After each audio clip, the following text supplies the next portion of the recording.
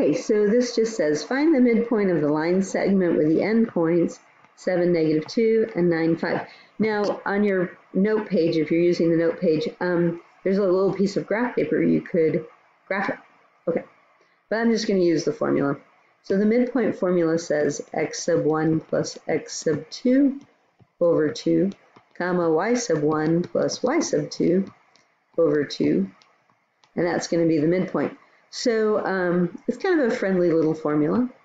I get, in this case, if this is my x sub 1 and my y sub 1, this is my x sub 2 and my y sub 2. Again, you got to keep them straight.